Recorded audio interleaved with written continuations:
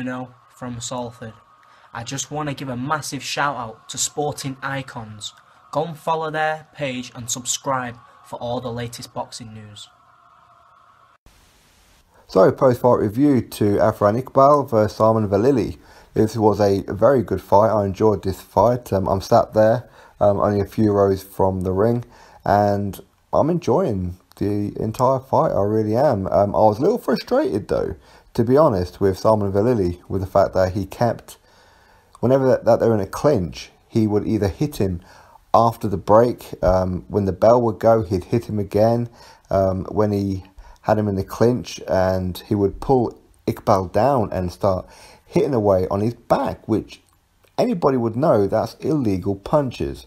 So he kept doing these things. I'm thinking he's going to get a warning in a minute, and true enough, he got 2 warnings through this fight.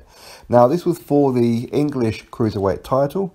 Simon VALLILY, he came into this with only 1 defeat, which was against Marius Bradis, and IQBAL came into this undefeated. Now, ultimately, the fight ended a draw, which you can kind of see why.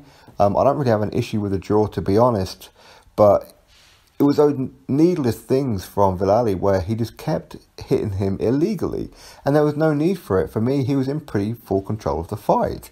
He did get tagged a few times, no doubt.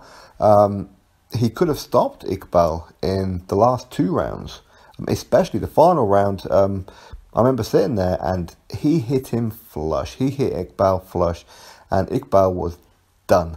And for whatever reason, VALLILY, he just didn't put his foot on the gas to try and finish him off. But either way, I mean, it went to points. It was a draw, so you know, there's no shame in a draw, I suppose. I mean, IQBAL, I think he needs to work on some stamina a bit and maybe tone himself up a bit, because he's like a bit soft around the midriff. You know, that's just my opinion. With Simon VALLILY, he looks the part. He really does. He just really does. He has that ring generalship. So he just needs to stop it with the silliness. So there's no need for him to be hitting the opponent in the back, hit him on the back of the head. Whenever there's a clinch, the referee's broke up the clinch and he's hitting him as the referee is separating them. And when the bell goes, there's no need to hit your opponent, because you are going to lose fights at some point when it goes to points. And again, I think he needs to work on finishing his opponents off, because as I said, he hit IQBAL with some pretty decent shots. IQBAL was pretty much out of it, and he just didn't finish him off for one reason or another. But for me, yeah, a draw, because he did get those 2 points deducted. So, yeah, it's a fair result, I think. And it's a good fight, and I'm looking forward to seeing IQBAL fight again, and VALLILY. I think that both of these guys, in fact, I wouldn't mind seeing a rematch, to be fair. But if not, I wouldn't mind seeing these 2 guys just progress a little bit more. Obviously, with IQBAL, he retains his English cruiserweight title.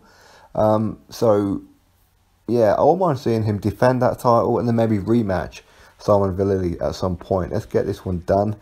For me, I don't really like draws too much. I always feel like 2 fighters should try and rematch to try and get a win. That's just my opinion, of course, anyway. But interesting fight, no doubt. Simon VALLILY, like I said, he should have won that fight based on that performance.